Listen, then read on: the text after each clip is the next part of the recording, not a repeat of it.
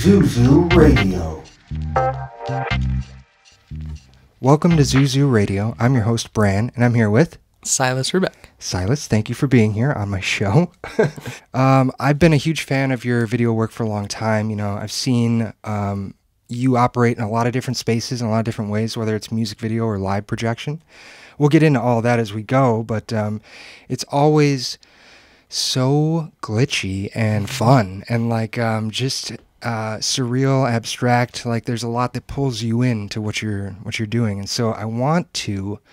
Having seen it in action now, I want to go back to the beginning of it all, where the early days, you know, was there anything when you were growing up that really influenced your style or your taste for this glitchy thing? Television. It's crazy, but just like media in general. One of my friends one time described America very well, where they were saying that it's like a godless country. And like that's one of the big elements of America. And then like also like family values are not, or like are just spotty. Like it depends on where you're at. So I always feel like my big touchstone through life was like TV and watching media and stuff. And then it's like also sort of the technological accelerationism of the early 2000s, like new phone, new thing every year. I think that just set like a precedent in my brain of like things needing to be fast and changing a lot. Yeah. Okay. Interesting. So a product of the technology that's advancing while you're literally growing up with it. Absolutely.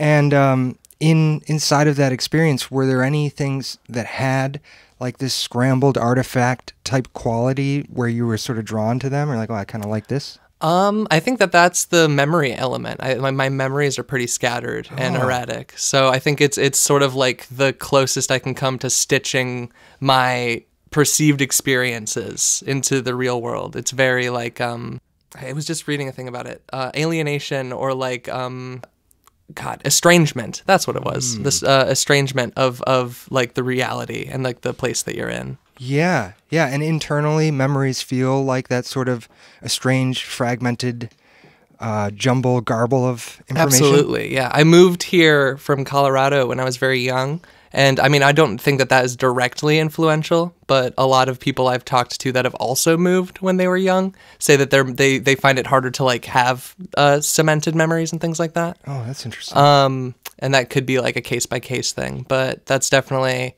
like, I feel like, and with just like the way it feels like time. I mean, everyone talks about it now, but things are always feel like they're moving faster. But there's like a sense of reality and time being kind of more warped now than ever.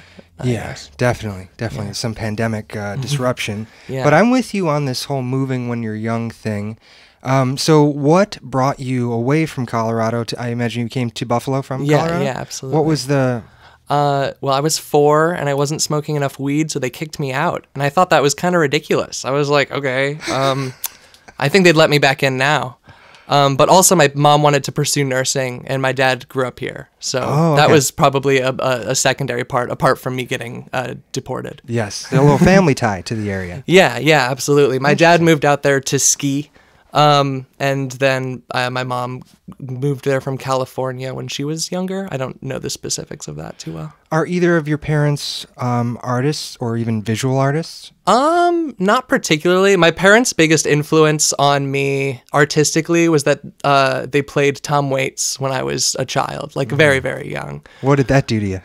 Who knows? I mean, that's the real question. I think that's what that's what we're exploring now. That's right. We're here to take that apart. Exactly. He's a little scary for kids, maybe. But I agree. He's an incredible artist. And talk about jamming ideas together. I heard a story about Tom Waits that he used to ride in his car with 2 radios and the radio that was built in, and he'd be turning them between stations and trying to get them all to line up in an interesting way to inspire what he was going to do next. That's genius. And when you think about that, a lot of what you hear from him makes sense. It's just like absolutely collaged. No, for sure. I heard an interview once where he talked about directing musicians, where he wouldn't give them like notation or anything really musically based or like anything theory based. It would just be like, dance like you're a plumber in a leotard.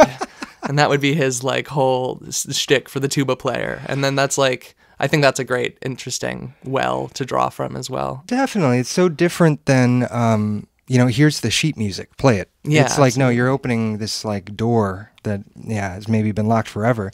That kind of prompt is really cool. So now that I know that your parents, played you Tom Waits, which was definitely influential, but they weren't exposing you to visual artists, right? Not necessarily, no. They were both like doing their own thing, I would say. And so was there anyone that showed you the ropes? Or like a lot of times, maybe this is just me, but music seems more accessible than the technology you might need to master to do some of the work that you're doing. And it's just maybe more prevalent in like a youth culture where it's like, oh, this guy has a guitar. So maybe, but you didn't pick music. You're kind of parallel to it, but you picked this visual artist thing. And I'm just so curious, like, when did it happen where you're like, yeah, I want to do that? The visual art thing, I think, is like an evolution, very like similar to like I think my tastes in general. Like I'm super blessed to have grown up in a time where like internet was the way it was, and like things were evolving in the way that I was surrounded by.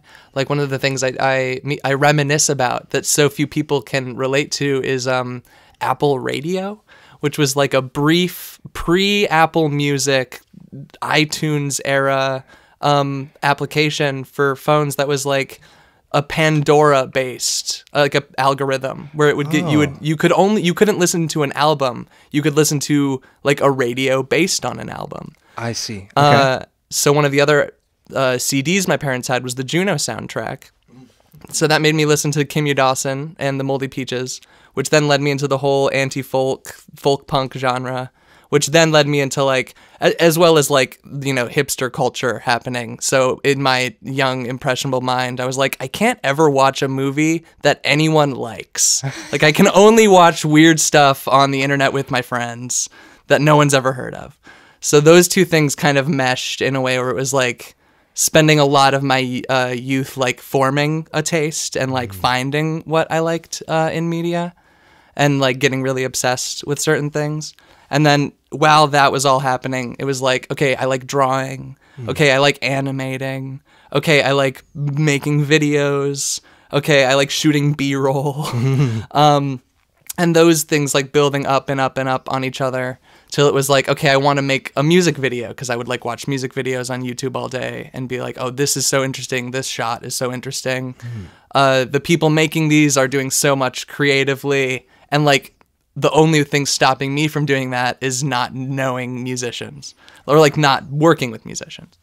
So then I would like reach out to people like Muddle, which I knew some of the people from high school. And then I reached out to them and was just like, hey, I totally make music videos. Like, let me make you a music video. And then they're like, okay, cool. And I was like, I'm going to have to hang out with you for a little while to do that. And then basically just like spent a year hanging out with them, shooting what they did. And then was like, okay, got to make a music video out of this now. So they were the very first client of yours. The very first client, and like very much like sort of conned my way into that through the Instagram DMs of like, I definitely know what I'm doing. That's a pro tip right there, though. I mean, if you pretend like you know what you're doing so well that people don't know that you don't know what you're doing. Absolutely. You're in a good position to learn and get experience. I mean, it kind of sounds a little like a con man thing, but I think in a way it's you have to be bold to get in. Yeah, and absolutely. So there are times where when I was starting the label, I would sign off emails and I would like have like a team of people. And those team of people were just people I was like, I'm just going to put your name down. Is that cool? And, and it looked good. And it got you in. So that's really interesting. And how did the video turn out that you made from Pretty good. I like that one a lot. I think that those early videos are really interesting because it was before I had really discovered any of the technology that I use in my process now. Or even like any of the techniques that I use in my process now. But you can still see me like trying to do those things. Like there's certain visual effects and elements where it's like, okay, you're totally trying to do this thing now that would have looked so much better if you did it this way. But your process at the time was like all of the pre-built like Adobe Premiere plugins. So it was just like Luma keying everything and a ton of layers and things like that.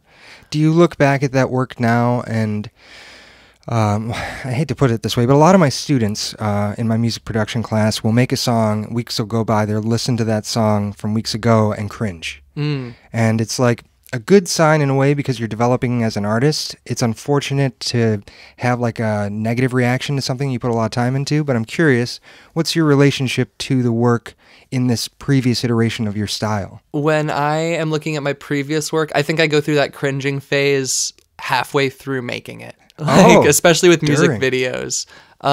Like there's you're listening to this song over and over again, and like you have this really strong idea at the beginning, and then you're like fully just putting on the construction labor hat by the middle.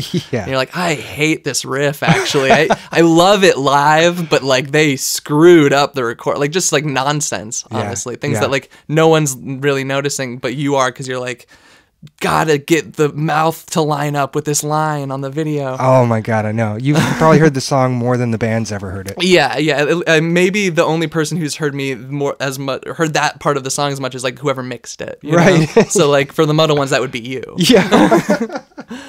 Yeah. I know what you mean totally, though. That's pretty interesting. But when I look back at my old work, I genuinely pretty much love it. Okay. Oh, that's good. The only things I don't like are like if there's someone in the video that like I have had a falling out with, but that's personal. It doesn't really affect how I feel about the video. I'm pretty pragmatic about like, oh wow, I like what I was going for here. I can see how I did this wrong. I like this part. Yeah. The only way to get better is to make stuff that you fail at and then realize how to solve the problem, you know, like absolutely next time I know how to get around that. It's definitely important. Definitely. Yeah, like learning is like the learning process of making stuff is so important. And you can't learn without doing the project. And then so you're like roped into this, oh, I'm going to complete this thing, and maybe later I'll realize, oh, I could have done it differently. Yeah. There's this like crazy adrenaline, like intense fear and also joy when I'm shooting usually a short film where I'm like, am I getting what I need? Do I even know if I'm getting what I want? Absolutely. When you're shooting these things, before we sort of transition into the ones we're going to talk about, how do you prepare to capture what you need?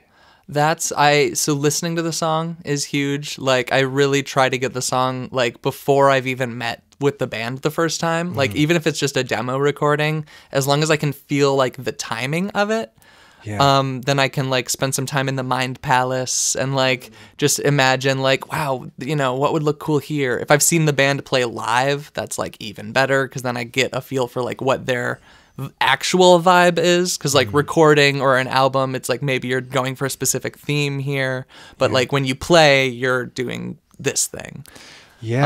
Like just like broad research that is very vibes based. Yes. And then talking with the band beforehand, trying to get like at least one meeting beforehand of like, because if you can meet with a person and like actually be like, what do you want? And this is a meeting for us to discuss this.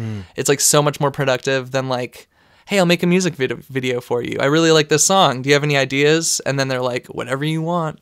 And then it's like, well, I'm like in a desert. I'm in a desert of concepts now because you've given me too much range. You think that in some ways it'd be nice to be told, yeah, whatever you want to do. But in reality, it's like, I can't, you need limits and boundaries in order to dream inside of in your mind palace. I completely agree, yeah. And so I guess maybe we'll jump to this collaboration question, because it's been interesting for me as I've made more music videos, how important it is to have shared vocabulary for what you're after, and sort of just a sense for how to not go in the wrong direction, you know, because the artist, musician, is thinking in musical terms and you're thinking in visual terms.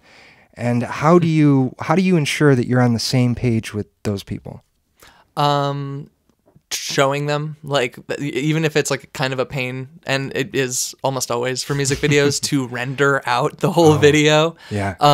It's worth it to spend an afternoon rendering, put it on Google Drive, send it to them, wait a day or two for them to watch it even, and then get notes, like, or you know, if they're local or if you can get schedules to line up, it's even better to like just show them the project in Premiere and be like, hey, I have these elements. How can do we like it so far? Yeah. And like, I do think I've got a pretty good sense of like getting those elements. But like back to the question you said before about like how do I know I'm getting the shots? It's like a lot of doing it, shooting like for a 2-minute song, 23 minutes of footage maybe, and that's like on the low end. Yeah. And then being like, okay, I'm gonna edit this. I'm gonna see how much progress I've made in the edit, and then maybe we'll schedule 2 or 3 more shoot days based on that. Yeah. That first one.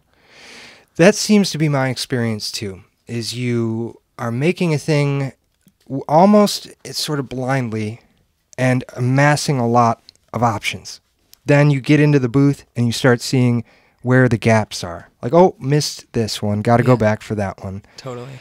Has there ever been a tangle up in one of your collaborations that you could speak to and perhaps listeners could avoid in their own practice? Like, don't do this, or has there ever been a time where it like really missed? Yeah, I've had like one time recently where I did a shoot that I like had done a couple versions of an edit for. It was for anyone who's familiar with Nick Maas or Nick Mass. Oh yeah. We've done a lot of projects together at this point. We're a little bit of a duo, a 2024 Buffalo art duo of making things. He's got all these ideas, and I'm always there to sort of like, make the scaffolding and to say like, oh, I love this. Like, here's how we should do that. And we shot a video at Amy's place, which was super fun. Easily one of the most fun video shoots I've had. And like finding the timing in the edit was just like really a struggle. Like it was like we had so much. I think we had shot 2 hours of footage for that one, and it's like a 4-minute song. Oh yeah. And it's a similar thing where it's like you get to a point where you can almost have too much footage, and then it's like, okay, there's 4 or 5 concepts in this, and we want to use all of them, but like how do we pare that down? How do we make it digestible? Yeah. And like that's been one that's been on the back burner for a while, just because we've been trying to figure out the minor details of it and stuff. So the problem hasn't been solved in that edit yet. No, that one's still on the cutting room floor, as it were. Wow. Yeah.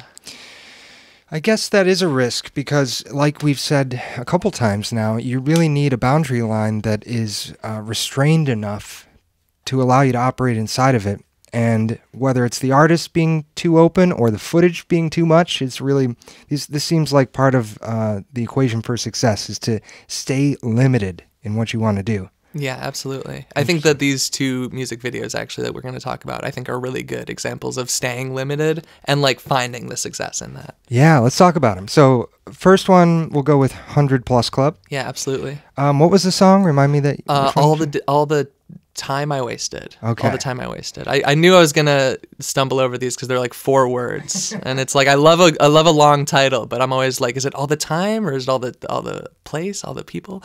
Whatever it is, we'll all put the it in time the I notes. wasted. I'm nearly positive. Okay, cool. And so If I got it wrong, I'll the formal Notes app apology to 100 Plus Club on my Instagram story the day this comes out. All right, you heard it here, folks.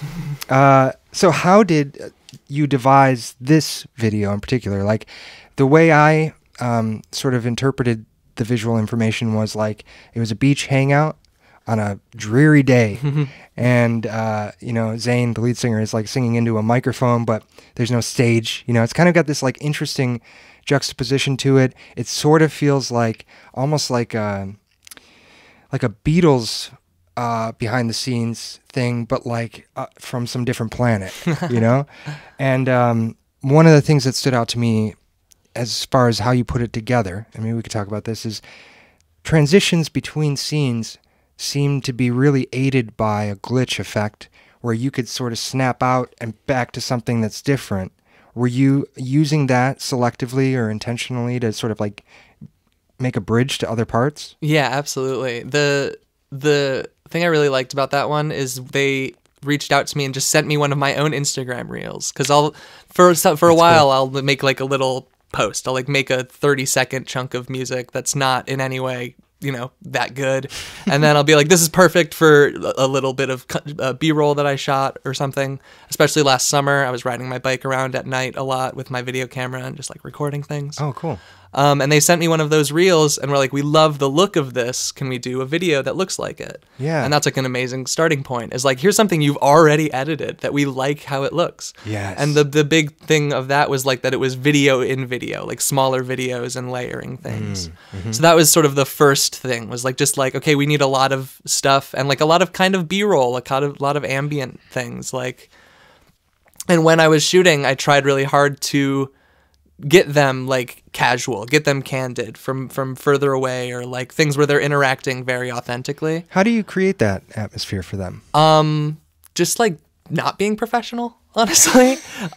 Showing up and being like as chill and like normal as possible. Like being like, yeah, show up, you know, let's just hang out, we're at the beach, man, like who cares? Very like just being very chill, trying to like, and then also like being a person with a camera a lot. I think you get used to finding those moments where people are having their own private spaces. Right. And then just like having the sort of courage or maybe voyeurism to be like, I'm going to press record on my camera now while these people are having maybe an intimate moment. Wow. But it also just was like, I wanted to play with the title all the time I wasted. And it's like, I wanted it to feel like this thing where it's like, man, did they shoot this on purpose, or was this all just like them messing around? I see. It has a little bit of a home movies quality too. Yeah, absolutely. And then, the transitions were having those layers and then doing a line of exporting the main video, recording it with some glitches on it, doing that 3 or 4 times with one piece, doing that 3 or 4 times with another piece, and then layering those videos on top of each other, finding overlay points, finding like just sections where, oh, this glitch leads well into this footage, and sometimes even just a crossfade, but like with a little bump or something on top. Yeah, yeah. There's a lot of really interesting superimpositions, you know, like 80s looking, like fading in and out, you know? Absolutely. And also, you know, you had mentioned the sort of picture-in-picture effect. Was that stuff in the camera you were using, or are you operating in post too? A lot of that's in post. Okay. Yeah. It's the picture-in-picture stuff was all in post, and then putting that through analog gear to kind of cook it a little more, I think, is like, especially running it through things that are processing that video as a flat image rather than as individual layers. It kind of, you get little bits of artifacting between the layers that make it all look like a cohesive piece a little bit more. I see. Something like the overlay of Zane's face. I think I know the scene you're talking about. It is very 80s because it's like this singing. He's singing and it's all very solid, but there's this ethereal, larger version of him singing above. Yeah. And that is like, I love that kind of 80s aesthetic of things like that. I love that simpler editing effects, but like the Twin Peaksy like sort of things. It's like just so impactful. Are you dealing with a lot of symbolism in what you're choosing to show? I mean, speaking of Twin Peaks, where there's Easter eggs everywhere, you know, but like in this situation, there's some spooky quality, some Halloween-y type things happening. Absolutely. They had the skull prop, which I did kind of like get very interested in, and was just, I love, I think it's like, it probably like wants to be symbolism, but also like I'm kind of just doing like a cheaper version of it, where I'm like, you know what I love in a movie or music video is when there's like a prop that's in a lot of scenes, and then there's like 10 years later the Facebook meme of like, did you notice the red phone in the background of 6 scenes? Oh, they made a mistake. And then other people are like, actually, it means this very important thing. And like I love inspiring, like, or like wanting to inspire that sort of stuff. And then like, to the Beatles point, like the I am the walrus thing of like, let's kind of also make it nonsense. Like let's divert a little bit. Yeah. Well, so does the skull mean a thing to you, or is it more of like a nonsense surreal element? Surreal. I think I just like motifs. Like I love having things that like I can return to in the edit and be like, okay, like when he's singing to the skull, I can like find other moments that kind of like play off of that. Also, like they taped some candles into the eyes of the skull, and it just looked so cool on the VHS tape. Yeah. I was like, certain things like that where I'm like, that just is aesthetically great. They kind of 100 Plus Club has been going, and like they've had this goth motif that they're kind of working with that I think is awesome. Yeah. And it felt like a good moment where they were set. I think it was around October too when we shot it, so there was a Halloween vibe. It felt very fall. It all fit together. Yeah, I think if I said if we didn't have enough beach footage, we would go do the rest in the woods or something. Oh, to do yeah. that, which would have been the same woods that I shot the St. Blind video in, probably. Is that Hamburg Beach that you're on? It was Went Beach, actually. So it's like a little further down from Hamburg, okay. but it's like it's a little more private, and like I quite like it. It has like this old building on the top of a hill, which I think is very pretty. Yeah, cool. There's one thing I need to mention, perhaps my favorite effect in the video, is at the end where the silhouettes are filled with the water background. Yeah. How did you achieve that? That was like they were they had a light. They had like this Best Buy $50 LED panel, which I only found out when they had it. They were using it. They were, we'll have lighting stuff, and I was like, awesome. It will get dark. Yeah. And this is a VHS camera. Like the exposure settings are cool, but it's gonna get blown out immediately. Yeah. So lighting would be perfect. And then so we were able to get these really bright lights. And then they stood in front of each other, in front of this wall, and kind of like did an, oh goodness, they did an arm movement. They stood in front of this wall and did an arm movement.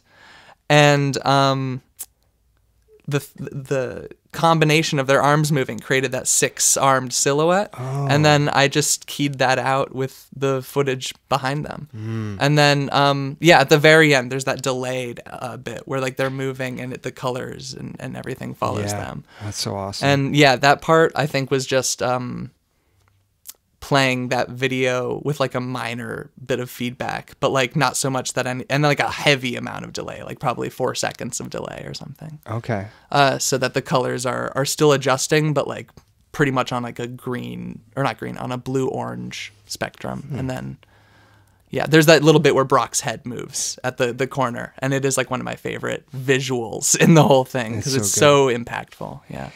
Now, you said that the woods where you filmed this next video we're going to talk about are right nearby where you filmed 100 Plus Club. And I guess in a general way, I'm curious, do you ever worry about or try and avoid replicating styles or visuals or backgrounds that you've used previously? Are you like actively like someone says, oh, I love that beach. You're like, I've done the beach thing. And I not really, because I think that the beauty of Buffalo is that when you work with a different artist, they're bringing such a radically different musical vibe. Yeah. If it was like a band that also did like a indie goth like song that was about all the time they wasted, I'd be like, yeah, maybe not that. A little too specific. A little too on the nose, yeah. But also at the same time, maybe then it would be kind of like interesting. It's like I can make an anthology about like there you go. the indie goth beach or whatever. Oh, that'd be cool. And I guess that helps too, is that whenever I think of something like that, my brain goes in one direction or the other, where it's like we either got to go all the way with it or we should avoid it. Right. But yeah, I think that also like I have enough shot ideas in my head where like at least not right now. I'm not too worried about that. Yeah. Well, you're absolutely right about how each artist is going to completely differently influence the vibe of what you're after. And so you might be in the same spot, but it might look completely different. Yeah, their energy is going to change it in a pretty radical way. Okay, I'm glad you mentioned this because the energy shift between these two videos was noticeable to me in some of the camera work. It seemed like there were way more static shots or maybe even tripoded shots in the St. Blind video, and 100 Plus felt like freehand movement. It's like all steady cam for the 100 Plus Club video. And yeah, there was I think it was a lot of tripods, a lot of like stable shots for 100, a lot of like slow zooms, because I that was the main shot idea I had in my head. For which video? For the St. Blind video. St. Blind. It was right, a lot yes. of tripods and these Zooms. like zooming in and out kind of slowly. Yeah. So how did you develop, like what made you say, for this one, we want static and zoom. We don't want the freehand as much. Part of it is that it was the video I did after 100 Plus Club. So there was a part of me that was like, I'm always trying to do another thing. It's the changing the TV channel is kind of, I guess, how I would phrase it. Where it's like, this was good, but what's on channel 4? Twilight Zone, awesome. And that was this video. And it was like, I think also there's something about Aaron's voice in it that's very like melodic. It's very rhythmic. There was something about the whole thing that just felt like it was being aggressive. It was very looking down the barrel of the camera. And he's kind of locked right. His eyes are locked right in. Yeah, his eyes are locked in, and it feels like that in the song very much. It feels like this thing's kind of just coming at you steadily, and emotionally too. There's like a distance and a coldness as well, and it was kind of like working with all of those, and also again the time of year and stuff. Was that also a fall shoot? That was the next month, so I think it was like a little deeper into fall, a little closer to the actual. It was a lot rainier. There's a little bit more brightness that I noticed though in the Saint Blind one, or perhaps it's just like angle of the sun coming through. There's like a little bit of warmth to the video, which is strange because it's cold, dead, staring eyes, It's a really interesting way to play with those two things. You also are doing some picture-in-picture in that one as well, right? Yeah, that one was there was some picture-in-picture elements. Having just come off the 100 Plus Club thing, I was like, maybe this is my style. Yeah. And then also there was some like projector in picture elements, which I had a lot of fun with. What does that mean exactly? How does that work? That's I made it up just now, so don't feel bad about not knowing what it means. It was me recording a video with a projector on the wall, and the projector was playing a portion of the video that I'd already edited. So it was like, I like this part of the video. I wanted to shoot more, but I didn't want to necessarily lose that part. And I also wanted to keep playing with the picture-in-picture stuff. Yeah. So I had Aaron sit in front of the projector, so he's silhouetted or like hit by the light, and then do the performance, but like with himself performing behind it, which was pretty interesting. That's very cool. Yeah. The idea of using a projector, it is like a really interesting way to play with your like in-camera effect, which can then be adjusted in post to your liking. Taking it back to King Kong. Yeah, exactly. I just did one for Stress Dolls, a music video where I had Chelsea, the lead singer, down here, and I had gone to Dave & Buster's, and I walked around and filmed really close up like lights flashing. 'Cause there's all these flashing lights. So many. And then slow-mo'd all the lights, and then spun them like orientation, and then I projected them on Chelsea while she sang the song and filmed that. That's awesome. Very 60s. Yeah, right. It created such a cool vibe that I don't think I could have ever achieved just by, premiering my way along. Yeah, you couldn't get that with an overlay effect, because you're going to get that digitization of like, you can see that it's half opacity on the frame. Right. Instead of like the camera is getting these value shifts on the actual person and the space. This brings to mind a question, like, how do you feel people are perceiving the like infrastructure of what you're making? Like, do you think that anyone like that isn't in this game would know if they saw opacity, like, or is it just people that like really do this? There's definitely a point where it gets like truly a little like to use a modern term, brain rotted, where I will go to shows and part of me will not be able to enjoy the concert as much because I'm like, oh, their VJ's just using Resolume, nice, cool, good software plugin, dude. Which is like totally dismissive, because Resolume's great and a very useful software, but the whole time I'm just thinking like, yeah, I could create this with an analog inline and like adjusting the Z-axis on a 3D projection plane of the video. This would be like, this guy's a total dork for using his built-in software with audio reactive element. Like, see, it's a totally different experience. Like, for you, and when like what's possible, and for a viewer who sees it as this chunked up thing that they can't break the pieces apart. Inversely, people will see what I'm doing and be like, oh, is there a computer doing that? Oh, really? So they think it's like... Yeah, especially because I use like a Korg Nano controller for a lot of my stuff. People will come up to me and like address me like I'm the sound guy. And they'll be like, right. can we get more mic and speaker too?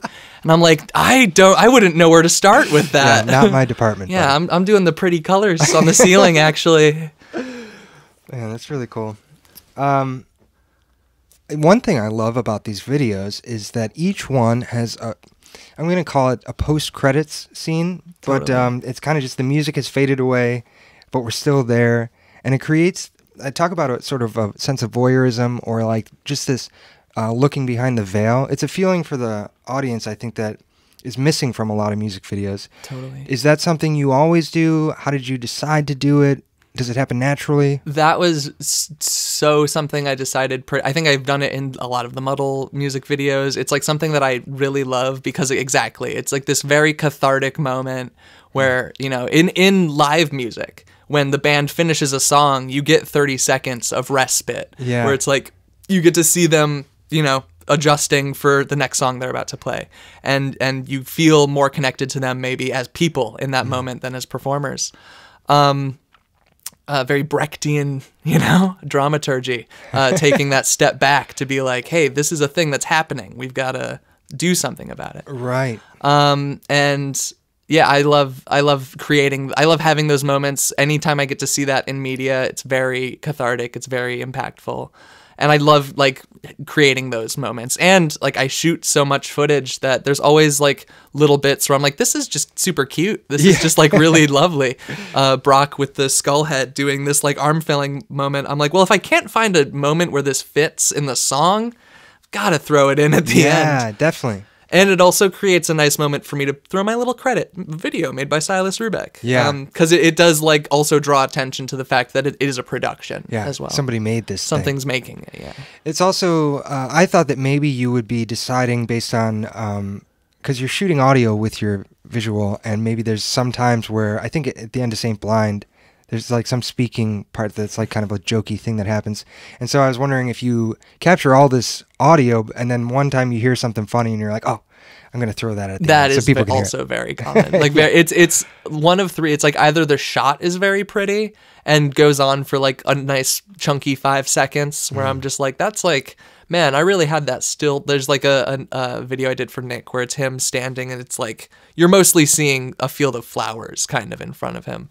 And he says something, but it's totally like secondary. It's totally tertiary to what's the focal point, which is the wind and the flowers and things like that. Similar with the Saint Blind thing. It's like there's the audio where it's like him pointing out this book. It was I want to say like 1984. He's or like, maybe, go over in that drawer. Open that drawer. He's open the cover. Look at the. It was a book. I think 1984 or maybe Fahrenheit 451. Okay. Like from 8 years after it had been released. It was like so like early. Such an old copy. It was very cool. Nice. And he was pointing that out to me. And like I think in that one I like that I make like the dark crystal sound. Like I make the chamber. I do like the Chamberlain. Kind of sound at the end. Yeah. And I think that got stuck in my head for a little while. And I was like, I'll throw. You know what? Have a little humility. I'll throw that in there. Yeah, that was great. I love that moment. How about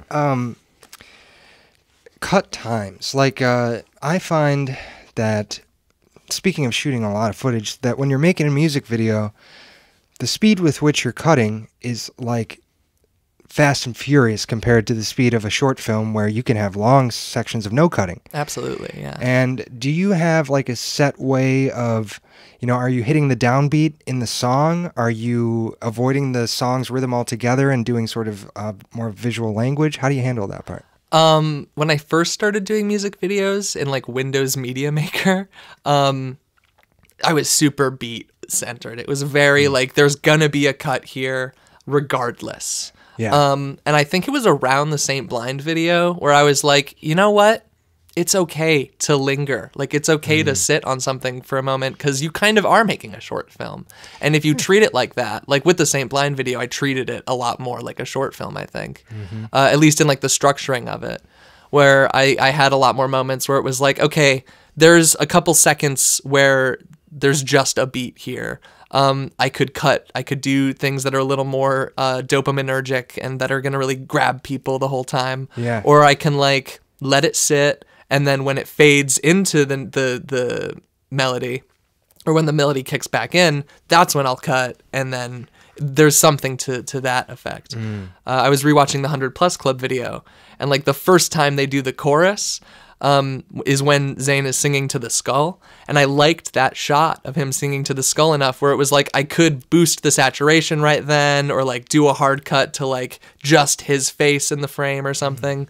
But I still kind of chose to like let it build a little bit. So I think it's something I've been like unlearning, but also like working on other videos where people are like, I would like there to be more cuts. And I'm like, that's totally fair. It's like finding the sweet spot a lot, because there is that dopaminergic element where people want to just hit the whole time and be That's what I think highs. about. Yeah, I think about that a lot. Is I've shown them a half a second of visual information. They're probably ready for the next half a second, which is like, sometimes it's hard if you do capture something beautiful and you're like, I need to give this time.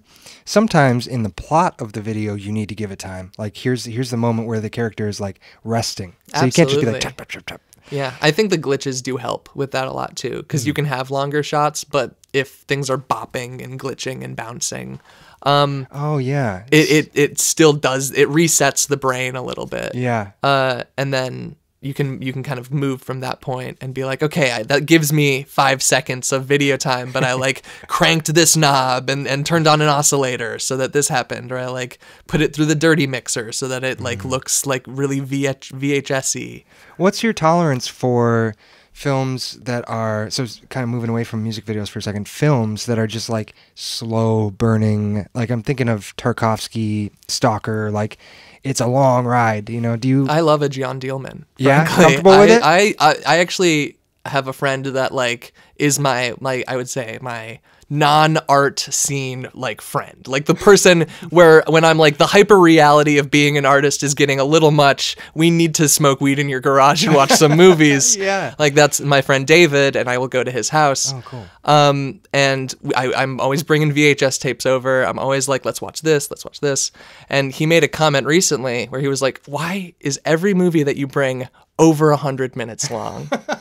So I actually like love a movie that goes for way longer than it should. Yeah. Face Off is a good example. John Travolta, Nick Cage. It probably could be, an hour 20, but it's like 2 hours and 30 minutes long. Oh, they committed for that. They really like, there's like a halfway point where they're like, the plot is essentially done, but there's a lot more movie left. A lot more action to do. Yeah. And then of course that's the movie where like the finger goes down the face or whatever. Absolutely. Travolta does that like very creepy move. Yeah, there's a lot of John Travolta being creepy in that movie, but it's because he's got the brain of Nick Cage. So we have to understand. Gotta understand. Yeah. And apparently they didn't like each other, so the whole movie is them just like doing mean impressions of one another, kind of. Oh my God, really? Which definitely adds a layer to it. Yeah. Wow, I never knew that. I love that. I love that bit of trivia. I love movie trivia. It's great. So we've talked about what you made. What are you making coming up? Whether you're in the process now or it's just like a sparkle in your eye. What's on your mind for the future? Oh man, I've got my fingers in so many pies at the moment. Me and Nick, as I mentioned, have many projects, namely Vague Questions, which is through the Generator Fund and Beaka School, which is an interview series we're doing where we're talking to basically like everyone we can find in Buffalo, mostly artistic people because those are the ones that we have connections to, but like I've been really adamant about like trying to get like a community center, senior home, like other places to do these Rorschach type interviews. Rorschach interview? Like you're looking at an ink blot? There's ink like, blots, and then there's a sort of what I've been referring to very pretentiously as an autodidactic interview or a self-contained interview, where we have a stack of CRT TVs with a PowerPoint presentation on it. And the person is given a clicker and a microphone that's going into my laptop. And then it's also there's a video element that gets recorded onto VHS, which I've been really enjoying, learning the follies of recording the things onto VHS and having to be like, yeah, we lost 2 interviews because it was on channel 2 instead of channel 3. But So they record the interview by themselves. The questions are all asked by the TVs, and then their answers are recorded. Yeah. So it's sort of an interview Schrodinger's cat, where I don't know what anyone has said until I listen to the interview. That's like Errol Morris. He has an approach like that, except twice removed in your case, because he'll be in a different room, I think, and not behind the camera. And like they have an earpiece. Are you familiar with his work? I'm not. I'm trying to think of like a movie you'd know. Vernon, Florida is the one that comes to mind, but there's like so many. But great documentarian, and really interesting to put people in a interview position that's so unconventional. I think interviews, like we're doing one right now, so this is a little meta, but are tough because you are expected to say something, and it's not just the normal flow of conversation where you can jump in when you want. It's like, if I'm not talking and you're not talking, well, what are we doing? You got to cut that whole part out. That's like oh gosh, it's 30 seconds of editing at least to cut that silence out. The amount of ums and uhs that I've dropped on this, it's like an hour for you at least today. I usually leave them in. That's my thing, is I'm like trying to do as little editing on these as possible, because making them is a commitment, like just finding time for us to both sit down and stuff. And then it's like, oh, if I got into the weeds on, spending a couple hours like cleaning up every little pop and like, yeah. I love a podcast that's just a conversation too. Those are like my favorite to listen to, where it's like I can kind of just like hear I love conversations in general, and it's nice to not always have to be a part of them. Yeah. So that's the beauty of a podcast. It's like I can just be at a party and like eavesdropping on these three people as they have like a great conversation. Yeah. It's like watching a movie where you can stare at someone's face. Yeah. Without any discomfort. That's that's so true, actually. That's I very think interesting. a lot of people get into movies subconsciously for that reason. It's just like they're really captivated. But yeah, we've covered what I want to cover, but I want to end by saying what I said in the beginning, really, which is just I'm a huge fan of your work.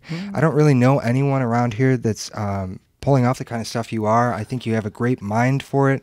Every time I show up at a show and you're there, I'm like, yes. Like music could be whatever, but now I know it's going to be like really exciting to be participate in this artistic exchange. So thank you for what you do, and keep doing it. Thank you so much. I would say you were arguably my first fan in the city. I did a flyer for a metal show at Sugar City once, rest in peace. Yeah. And you talked to me outside of the show about it for like 10 minutes. And that was one of the very formative moments in Buffalo, where I was like, oh, wow, I can make art that impacts other people. So that was pretty cool. You have a real gift, and it definitely caught me, from the beginning. And I'm sure many, many others. So I'm excited to kind of lift up the stuff you're doing, and hopefully this podcast will put you in touch with new collaborators and new viewers. And yeah, absolutely. Hit me up. I am very reasonable about pricing. How should they hit you up? Money. Instagram at Sils the Schmuck, underscores, SILS_the_schmuck. Or my email, silasrubeck@gmail.com. That's all lowercase, SILASRUBECK @gmail.com.